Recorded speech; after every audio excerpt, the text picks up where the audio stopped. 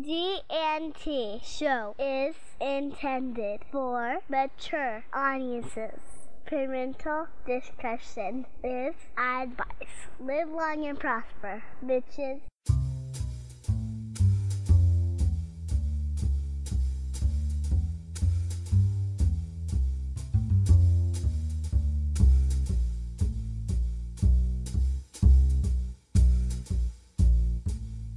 Warning.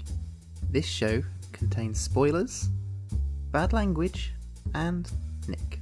You have been warned.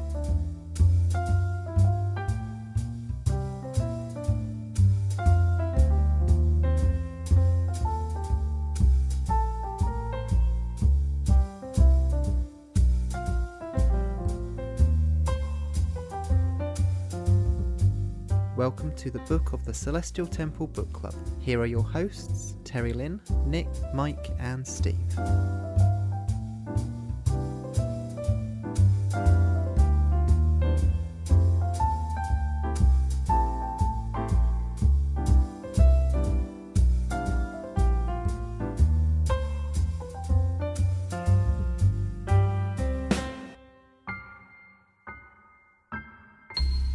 Good afternoon. This is Ceridium, Mike, and welcome to G&T Show's Book of the Celestial Temple Book Club. That's a long title. Yeah. With me today is the lovely Tara Lynn. Good evening, everyone. The less annoying Midnight Shadow. Hello. And, well, Nick, he's MIA. I think the aliens have abducted him. It happens. Yeah, it happens. How are you two gentlemen tonight? Not too bad, thank you. Sarai. Doing alright? Sarai. Para. So, what book are we discussing this week, Mike? We are going to be discussing the first book in the Typhon Pact series. No Sum Game. Yeah, Zero by David is Zero Sum Game by David Mack. That's it. No sum, yeah, whatever. Dim sum. Dim sum game, as Adrian said. Yeah. For our friends at Priority One, dim sum. Dim sum game. That's pretty much what all of STLV was last year. Anyway, that's pretty funny. This is another one of our continuing series of book discussions of books that are the first books of series of Star Trek series. And most series now, I'd have to say most of the post-Nemesis books in Star Trek are coming out in small 4 or 5 book series now. Have there been very many independent single books lately? Mostly coming out of the TOS era, I think. Right. I mean, we've got, and even like from History Shadow or any of the other singular ones, but I haven't seen a singular. Actually, even from History Shadow is really from the sounds of it is going to be it's going to have a sequel. Is it really? I didn't hear that. Oh, is Dayton yes. Ward holding something out on us? Well, I had heard about it on Dayton's write-up for the month of June today. He had posted that came out today, and in it he says that he's been jotting down ideas and notes. So, No kidding. Very cool. Well, when did Typhon Pact come out? It's been a couple of years. After Destiny, so it's been a while. It was released in October 2010. So, yeah, it has been several years. Well, Zero Sum Game is the first book in the Typhon Pact series, and it's kind of a game changer. It really is. The Typhon Pact series deals with, how do we say it? The ramifications of the Destiny trilogy. Would you agree, Midnight? Yeah, definitely. And of course, sort of nobody knows that better than, of course, David, who just completely wrecked the entire galaxy Yeah, David Mack has a history, doesn't he? I must admit, I was quite surprised with the book. I did expect an awful lot more death in it. It's just like, hey, are we sure David wrote this? And I think I actually tweeted him. Are you sure?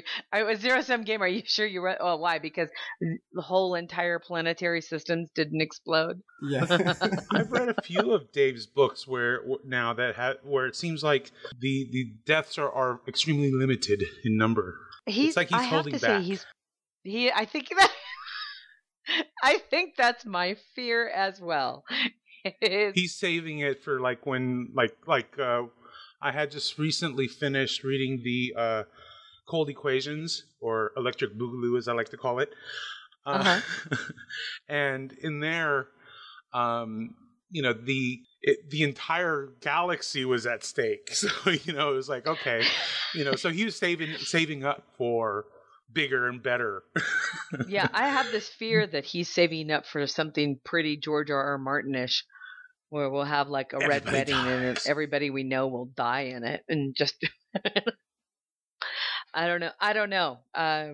We shall see. But yeah, the Typhon Pact was, I would say that it was it was the first series that I was really exposed to after the Destiny trilogy, and after my fandom kind of got reignited a few years before.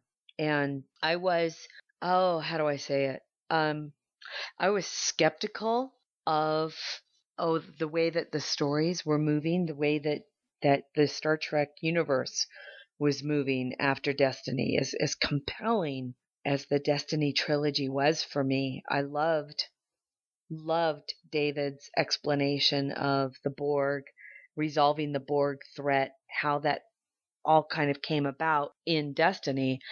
But he certainly left all those strings hanging, and it really did begin everything that we as readers have dealt with since then. And that's this extraordinarily upside down political craziness in the Star Trek universe. Oh, and yeah. Zero Sum. Yeah, I know. But the Typhon Pact really was the impetus, I think, for that.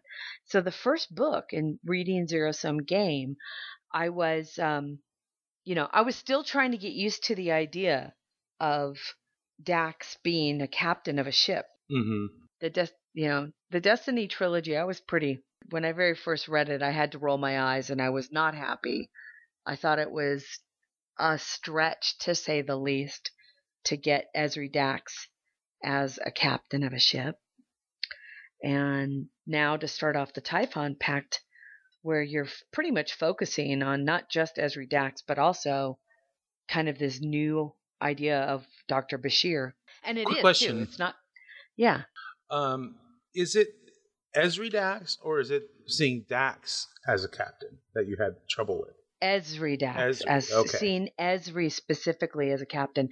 When she became captain of the Aventine, or the Aventine in Destiny, I had a very difficult time overcoming that. But David Mack is such a spectacular writer that by the end of it, I bought it. I went, okay, I understand. He took all of that ridiculousness idea of having this pixie of a psychologist.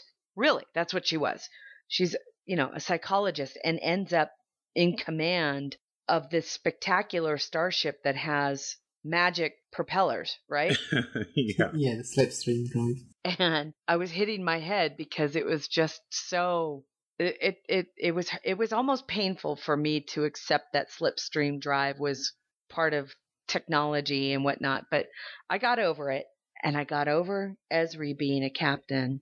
But we also have to keep in mind that you hadn't really watched Voyager all that much until very recently. Correct. So you probably didn't have the connection. All I knew was that this was this spectacular Slipstream drive that came home from the Delta Quadrant with Voyager. Yeah. Yes, I must admit, I never had a problem with Ezri becoming the captain. You didn't? No.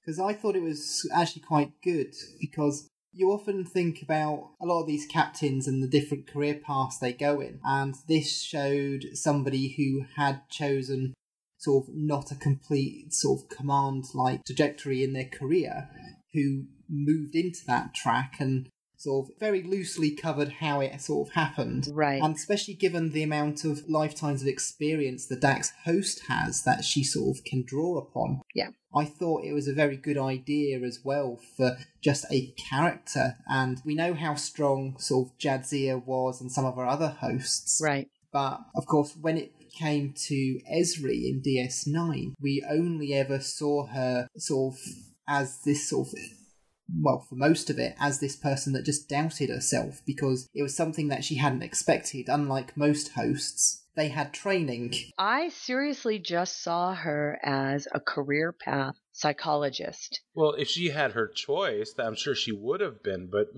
this is... Yeah, this well, is she ended Dax up on a that we're ship. talking about. Right. Dax is the one that fucked her up. Well, that has everything to do with credit David Mack with David Rack. Hey, honey, I'm thinking good about you. David Mack's talent for being able to pull together a stronger character than what we were left with at the end of DS9. I had also heard, now this could be incorrect, so forgive me if I'm wrong, but I had heard that he had spoken to people over at Pocket and over at CBS saying, who can I use? And they said, well, all we have left over that you can use is Ezri. And he's like, what the hell am I supposed to do with Ezri? But he made it I did work. not hear that. I would love to talk to him about that. If that's the truth, then he did then the job he did is even more miraculous. Yeah. Because he does. And I agree with you, Midnight, that by the end of the Destiny trilogy, I loved Dax as the captain of the Aventine. I loved her. It's just that at the end of the Destiny trilogy, we've gotten rid of... If you guys don't know that the Destiny trilogy gets rid of the Borg, then you need to really catch up. Well, then why haven't you listened to episode 1 of the book club? Exactly. I'm just saying.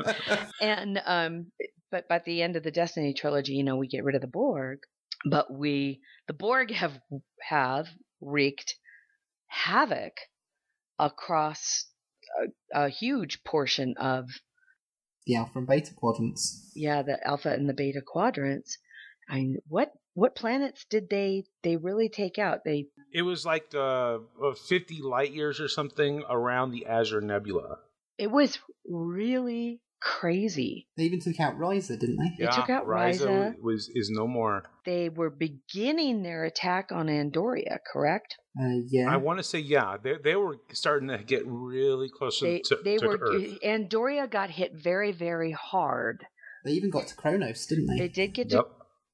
They got to Kronos, and I want to say they got to Vulcan. And they were on Earth's doorstep. I think they had reached Mars before some, right. The Kaliar showed up. They were kind of all over that perimeter of Earth.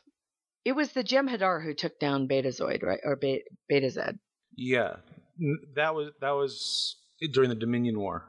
That was during the Dominion War. Okay, and so we're dealing with a very, very weakened Federation. Mm-hmm.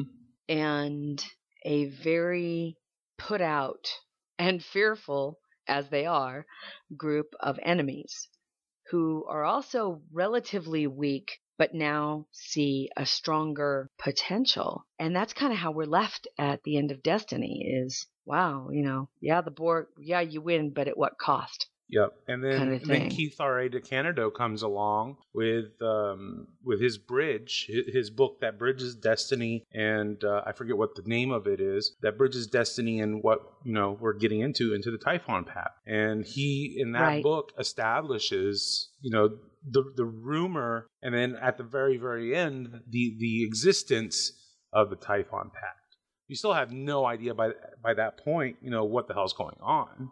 Right. And so here we end up with Zero Sum Game. And that was, I'm trying to think what book that was now. I have it over on my bookshelf, but I have my new headphones. I think it was A Singular Destiny. Yes, that's it. It is A Singular Destiny. Thank you. Yeah, just checked it. Episode 3, for anyone who hasn't yet listened to the book club. Go and listen to it. Shameless plugs.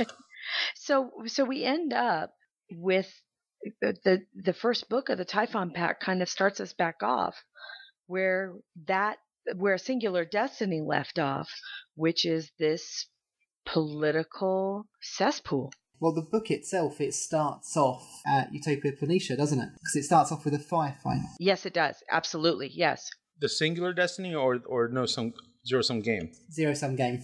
Zero-sum game starts off at Utopia Planitia. There's basically a battle there, and what we learn is that basically someone has stolen all the plans to the Slipstream drive and has gotten away. Well, it does. You're right. It starts off with a literal bang. So you end up with the, poor Admiral Akar. Yeah. He's always working hard. But you're right. I mean, you end up with the idea that the Slipstream drive plans have been stolen, and President Baco ends up having to deal with yet another pile of crap on her desk, trying to deal with out of the frying pan into the fire kind of a thing, right? They're just coming off the Borg, and now they're having to deal with intrigue, I guess is the word I'm looking for. What's the word I'm looking for? Espionage. That's the word. And even worse is, where's it coming from? Who's involved? How are they going to investigate it? And then, of course, it takes about 4 months to actually figure out what's going on. All they really know is that it was some kind of cloaked vessel, right? And that they suspected the Typhon Pact, but I don't think they had evidence right away. Yeah. And the Typhon Pact kind of already exists by this point. Yeah. Because of what happens in a Singular Destiny. I guess we should let our listeners know who the Typhon Pact is. I mean, it's a conglomeration of what, Romulans? Zenkethi. Romulans, Tholians. Zenkethi. There's is it the Kinshaya? The Royal the Kinshasa? I think so. And Gorn? Gorn. And the Gorn. And the Gorn. And they've banded together pretty much out of fear and intimidation after the Borg threat dies away. It also seemed like at the end of Singular Destiny that the Ferengi were also involved, but apparently not so much. It was money talks. Yeah. Yeah, I think the Ferengi as part of that were just someone who was helping set things up. They were sort of mediating. A facilitator. Yeah. At the right price. For a fee. Yes. Exactly. Platinum talks.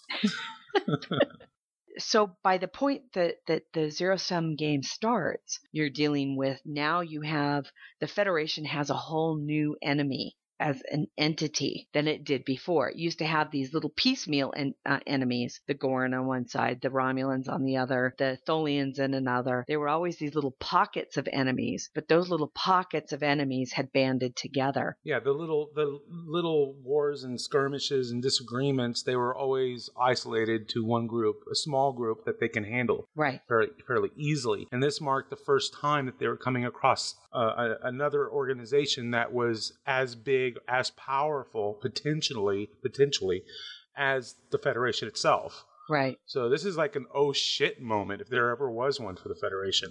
And that's part of the reason why when I very first started to read these, I was, like I told you, I was very skeptical of how, I have always been one of those people that I always really like to read. That's why I liked the Titan books so much, right? The Titan books were, and started off, at least for the first 5, really did start off as being exploration books.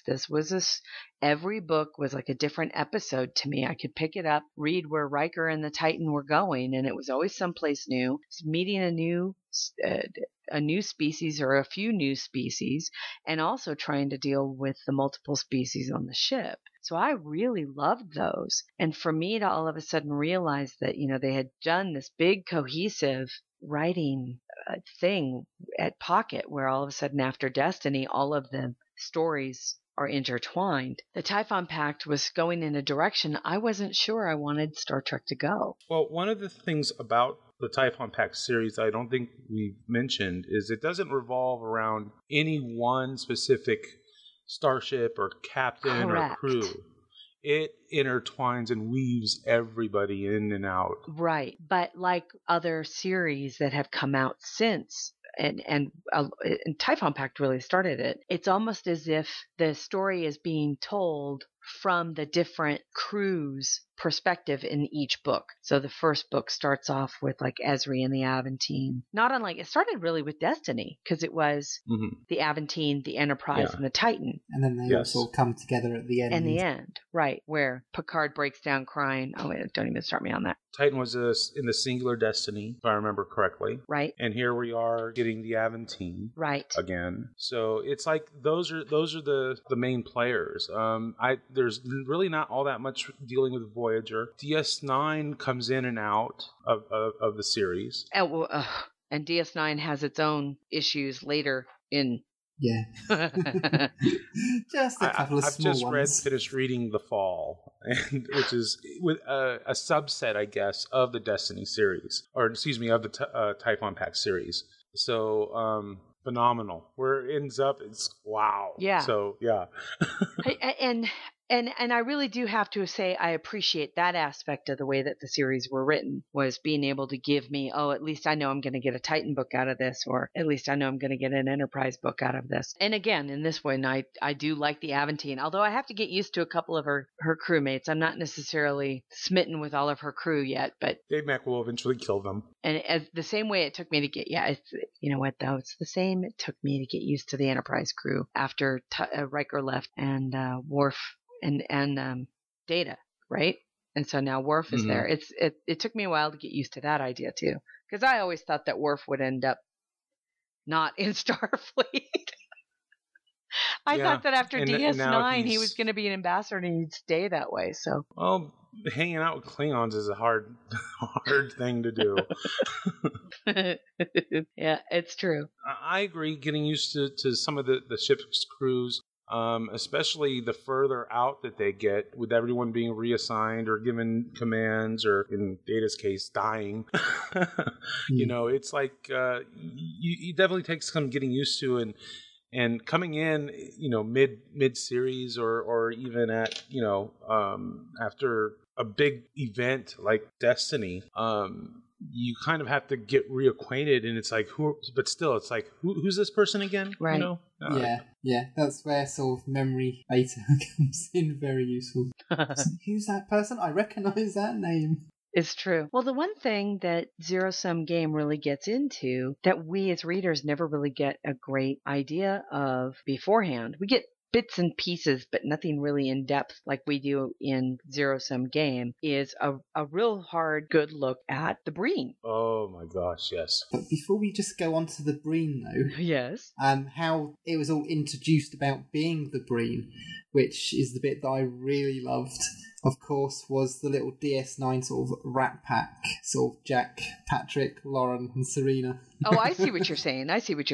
Yeah, go for it. Tell us about I want to hear what you thought about that. Well, of course, for months now, they hadn't been able to get any decent leads. So, of course, who do they turn to but the genetically enhanced people that came from, what was it, Deep Space Nine's statistical probabilities, is it? Oh, they had a couple different episodes, but yes. Right. These super gifted, crazy people, right. It's just like, the beginning of it, it's just like Jack going, bet you weren't expecting us, were you? Mm-hmm. And that just made me laugh. And Sarina comes back, and Sarina is I want to make sure I'm right. Sarina was the one who was kind of the narcoleptic. She was the comatose one, right? Yes. Yeah, she was the one that was silent. But he kind of brings her out of it. Julian fixed her. And then fell in love. Julian fixed her and then fell in love with her. Again. Again. Yeah. But, you know, that's because Ezri, don't even start with me. Well. So, yeah, apparently the relationship with him and Ezri, turned sour 2-3 years before this. Right. So I don't know what that was all about. I haven't read that book. But I said, okay, I'll just take your word for it for now. So yeah. So that's kind of where they're at. And of course, Julian, when he sees Sarina, it's like, oh, I still like her. Yeah, because it's Sarina that leads him to the rest of the group, because Sarina's now Section 31. Right. He doesn't know that. Another reason why I almost started to put this book down, because Mike knows how much I love Section 31 stories. Well, Julian doesn't know she's Section 31, and she, as far as he knows, she's working for Starfleet Security. Right. Or is it Starfleet Intelligence? Or is it Starfleet both? Intelligence. I think she's got like dual roles. Yeah. 3 roles by the time you factor in Section 31 on top of it all. Right. Because I know that in the fall, she's security for DS9. And then, like I said, I think she's working for everybody. Yeah, because the fall comes in way after this. Right. Because, of course, as we find out, part of her role is to get Julian into Section 31 as well. Right. That's one of her assignments. One of her assignments is to get Bashir into Section 31. But yeah, it was just the fact that, of course, she leads them into the old sort of Rat Pack. And, of course, it's a good sort of way that they introduced how they realised. Because, of course, David Mack, I don't know how he came up with the idea, but I think it was fantastic about the Breen being a collective of species, much like the sort of Federation. It's a mini Federation. Yeah. And it was just the fact that it's just like, who would have thought of something like that? What is interesting is they kind of... The idea of they have like a very equal society where quite literally everyone is equal because everyone has their basically identity erased. It's kind of, up to the point where in public, it's only the only time that they are themselves or that they can be, who they really are is when they're at home, locked behind closed doors, But even then, the people they are with, they're chosen for them, aren't they? That you don't go out to meet people sort of thing and form your own relationships. You're almost assigned, as he sort of describes later in the book, that there's a department that will match up suitable people. So it's only those people who are selected for you do you actually sort of get to know in that respect as well. I found it fascinating because it was an unusual take, and how fun it must have been for David Mack to be able to kind of create that. I mean, that's the one thing about the Typhon Pact books that I did appreciate was that every single one of them kind of gave us a unique insight into different species too. Not only were we following different groups, a la the Aventine and Enterprise, because it's and it really does, but each group kind of deals with the background of a different species. So Zero Sum Game really talks about the Breen and gets into, and you get to learn, and the author gets to create all of this really neat stuff about a species that was never really covered in the show. So they got to make all that up. Yeah, because the only thing that they ever covered in the shows about the Breen were rumours, which they sort of bring up in the book as well. It's just they sort of mention about knowing about sort of like the Breen look like this or look like this, and sort of course, each one of those accounts of what the Breen look like, of course, are a different species. Right. And it just fits in so well to those rumours that we sort of heard about on the show. And it really just sort of just continues that over completely. And it's just like such a good idea. Right. Yeah, and there's actually one species within the Breen Confederacy that actually is canine or has the need for those weird dog-like noses on their helmets. Right. Yeah, but of course, to make sure that everybody looks the same, they all have them. Mm-hmm. Yeah, so everyone has a dog-like helmet.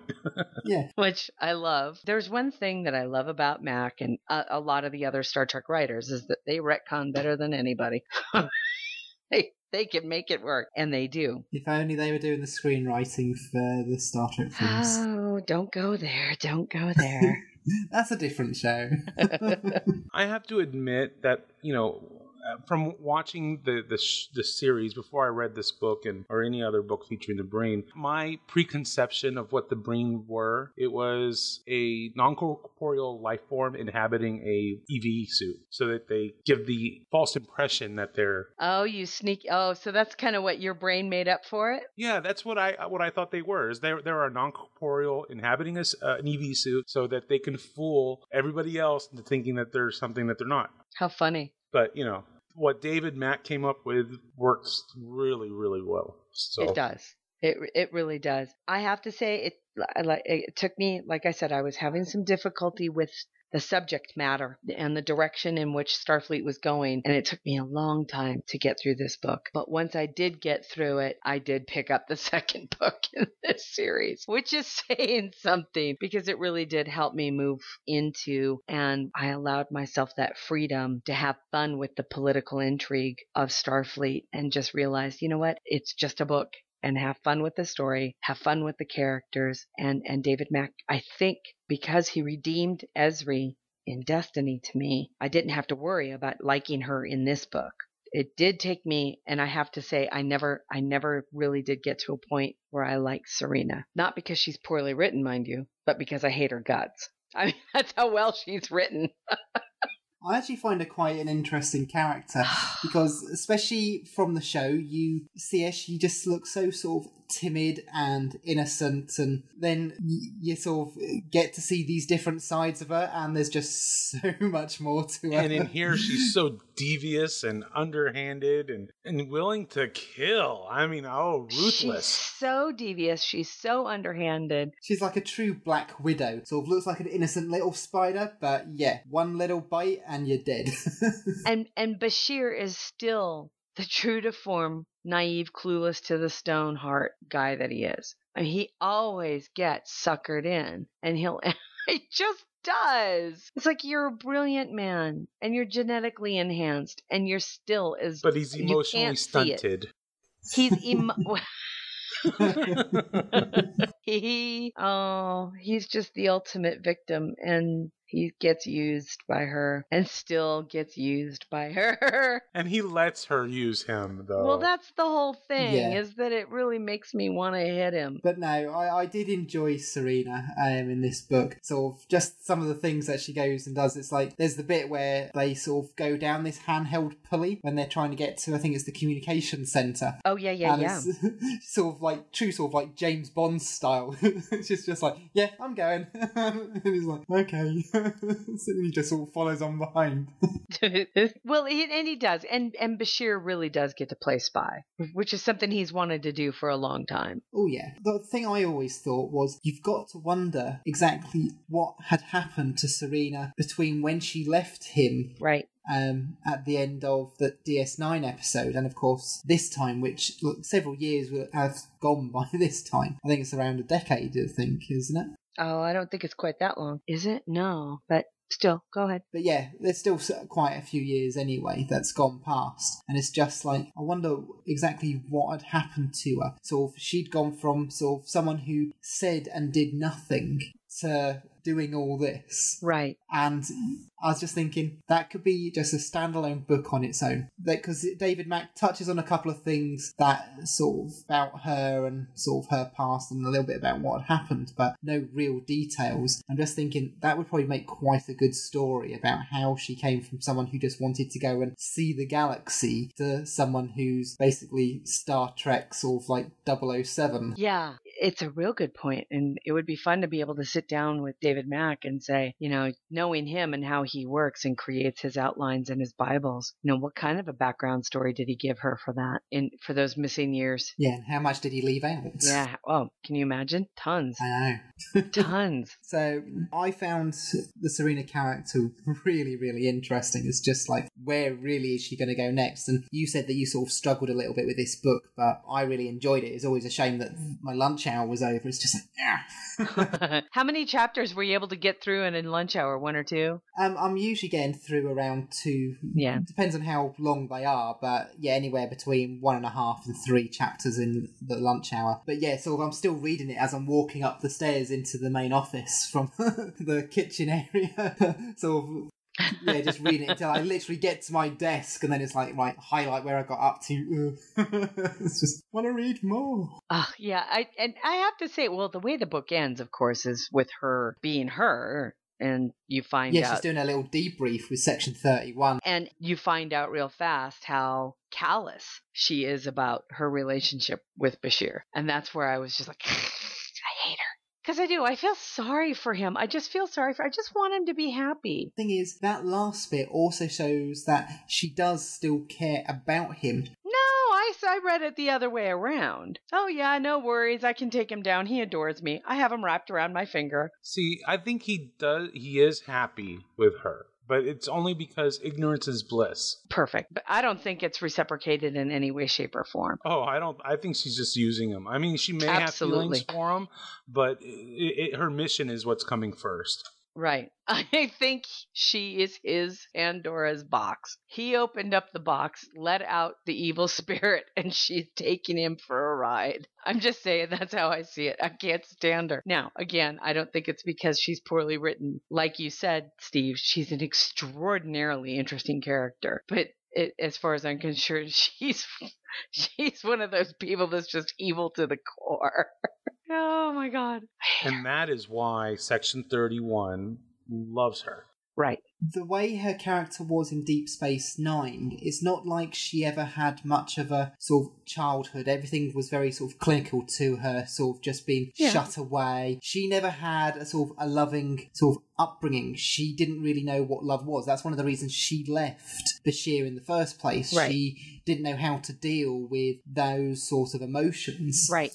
So she is sort of, as we've said it to Bashir, sort of romantically sort of stunted, really, because of their upbringing. Right. She never had that sort of relationship to anybody. So, yeah, we can say she's just completely evil, but it's just like, well, if you've never been brought up in a loving environment, and for her, everything is just sort of, in a way, logic. You have a target you're trying to hit, and of course, that reflects, I think, the way she's lived her life so far, which is why I said knowing what happened in those missing years would be a fantastic story. Yeah, it would be. I agree. You know, how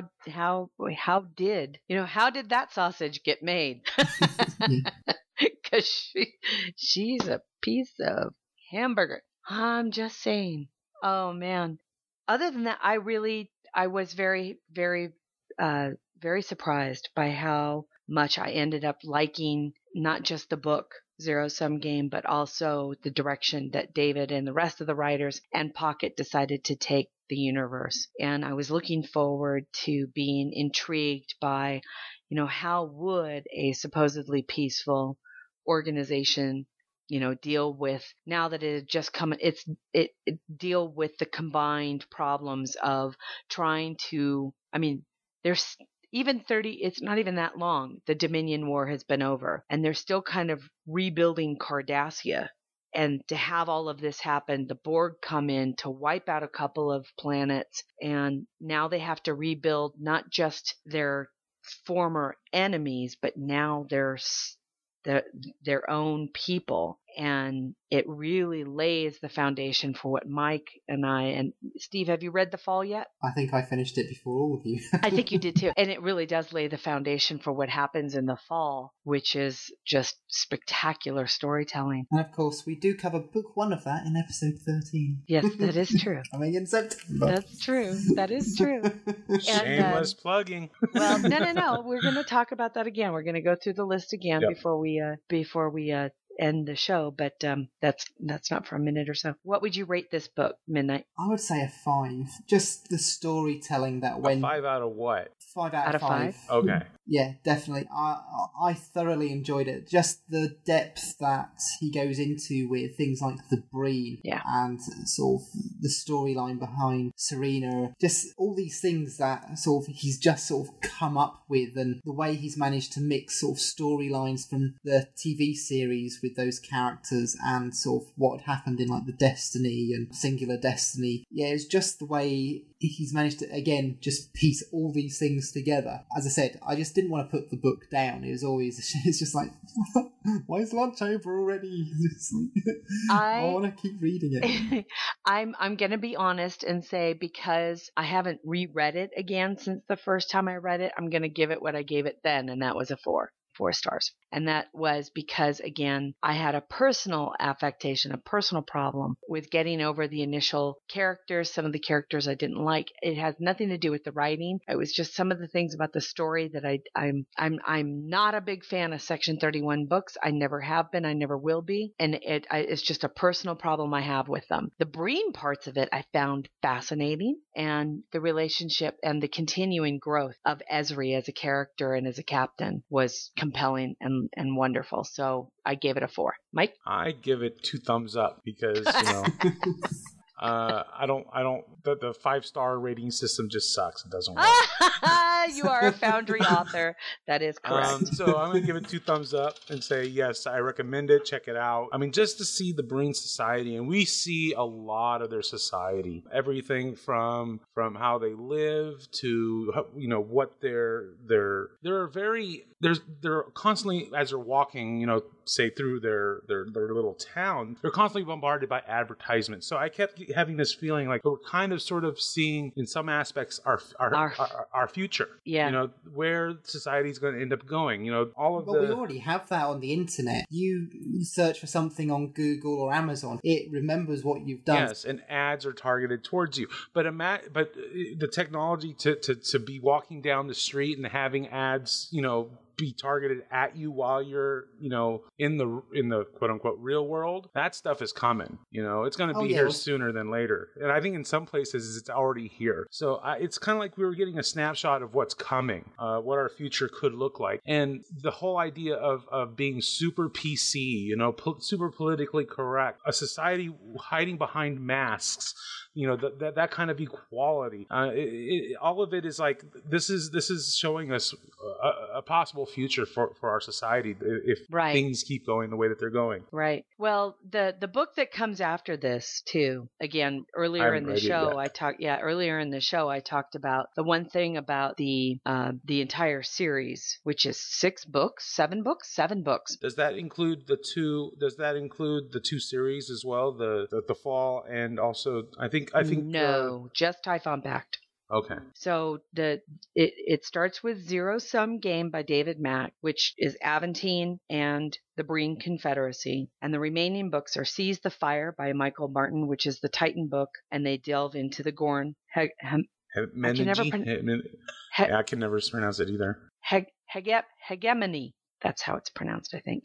Rough Beasts of Empire by David R. George III, which is the USS Robinson, which of course actually deals with both Spock and Captain Sisko. Oh, yeah.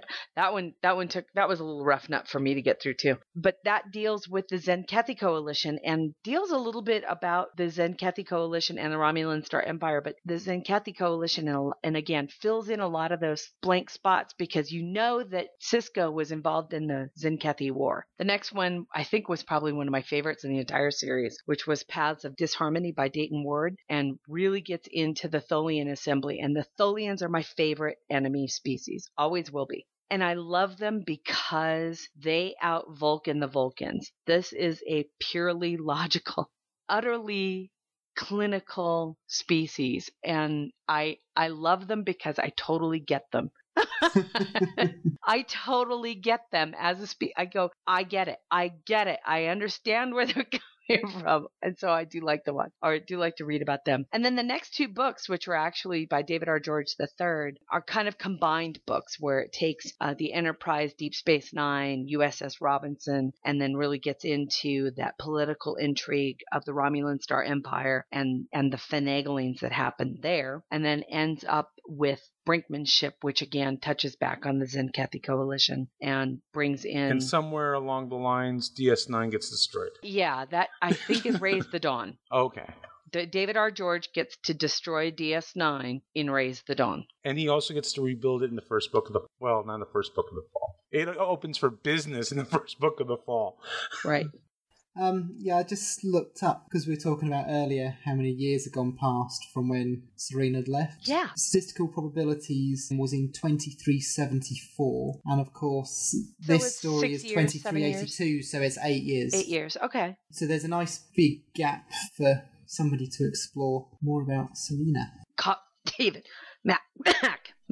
I think the Fall said that it's almost 15 years since if I remember correctly, 10 years, well, over a decade since DS9 ended.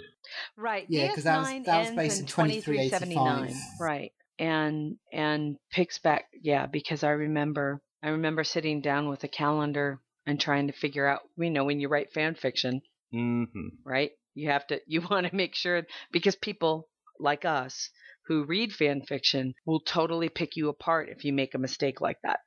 We would never do a thing like that. Liar. So I highly recommend this series. I also highly recommend reading the Typhon Pact before undertaking the fall. Well, that's one of the other things I liked about it, is it started filling in some gaps, because I'd read The Fall, and I'd read all the Destiny and all the other first books that we've read, book club. So, of course, this started filling in some of the blanks between those two. And we also need to mention there is a novella. I forgot about that Christopher L. Bennett wrote a novella for the Typhon Pact that involved strictly the Holy Order of the Kinshaya, and that was called The Struggle Within, and I think it's just an ebook format. So just gone to the Star Trek wiki that fits in between books 4 and 5. It is? Okay. And yeah, that's listed as book 5, so it fits in between Paths of Disharmony from Dayton Ward and Plagues of Night by David R. George III. Thank you very much, because I was not sure. I just knew that it existed. I was like, wait a minute. I don't have, because it's one I don't have a physical copy of course, because it's an ebook novella. Announcements. Next book club, we are covering Cold Equations, The Persistence of Memory. So we're due to record the 6th of August at 6 o'clock, specifically Pacific. Steve, are you on Twitter? I am. You can follow me at Midnight Shadow 7. That's night spelt Nite and the number 7. Stalk him. He is Mr. Podcaster. He has more than just the G&T show that he gets to help out with. Talk to us about the other podcasts you're involved with, Mr. Midnight. As well as the book club, I'm also the host of Tribbles and Ecstasy over at Holosuite Media. I also do Frack Stars, which is a Battlestar Galactica podcast, and I also help out with editing of Priority 1. Excellent. Mikey. I do stuff. I make it go. You do make it go. You are more than a pack lead, however. You make it go. You don't look for things to make us go. So I'm where Jordy. can people follow you? You are Jordy. I'm Ceridium STO. That's SORIEDEM STO. Feel free to stalk me. I need the stalkers. Yeah. And what other projects are you involved with? Good question. I had to cut back a lot, but I'm still in the peripheral of Gates of Tovacor. I'm still in the periphery of, I'm kind of revolving, I'm in orbit of different audio dramas. Gates of Tovacor, Starfinder. Let's see, Nick is going to be doing he has Issues show soon, so yay. I'll probably be in orbit of that as well. So yeah, yay! This is orbit awesome. a lot of stuff. I'm like the Death Star. Yes, you are. And you can follow me at Terry Lynn S. That's TERILYNNS as in Sam. And the show ourselves, the G&T show, you can follow on Twitter at Sunday GNT, SUNDAYGANDT. That's kind of it. So join us next month. I know that we have a couple of scheduled supplemental logs coming up with a couple of authors, which I'm excited about. That is correct. Let's see. We've got on the 16th, we're going to be talking with Scott Pearson about his upcoming standalone ebook novella. Yay! I don't think it's attached to any series, but it is TOS, I do believe. It is TOS. And then when we come back from Vegas, woo-wee, we'll be busy. Let's see, I believe it's the 13th. We're going to be speaking with David Mack. Right. Dayton Ward. Yep. Kevin Dillmore. Yep. About Seekers. Can't wait for that one. We'll be right off a week after their appearance at Baltimore at Shore Leave. They'll be doing some panels. So if you're unable to make it to Star Trek Las Vegas and you're going to be in the Baltimore area, don't forget, head over to Shore Leave It's always a fantastic conference for writers, for novel tie-in of all sorts of genres, not just Star Trek. So if you're a sci-fi fan, fantasy fan, head over to Shore Leave and support them. They're great people. And we're also supporting Baltimore Comic Con this year. Nick and our lovely photographer Janice will be attending as press at the Baltimore Comic Con this year, and that's in September. And we'll be more on that coming up in the weeks ahead. Thanks for listening, everyone. Mike, do you want to take us out? Yep. Thank you, everybody. Thank you, Terry. Thank you, Midnight Shadow. Nick, I hope they're not probing your mind along with other body parts. Thank you, everybody. Have a good night. Kapla. Bye. Bye.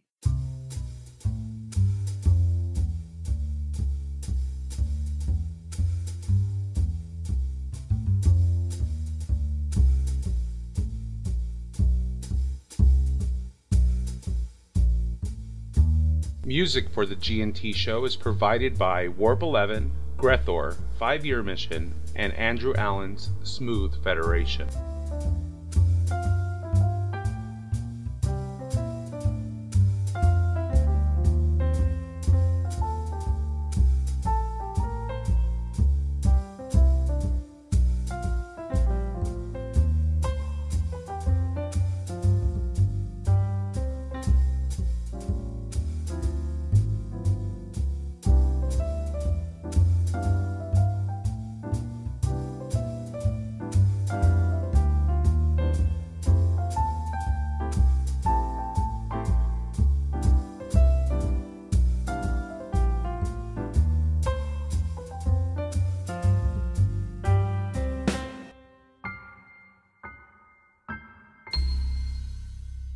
G&T Show is a Busy Little Beaver production. Well, you're crazy.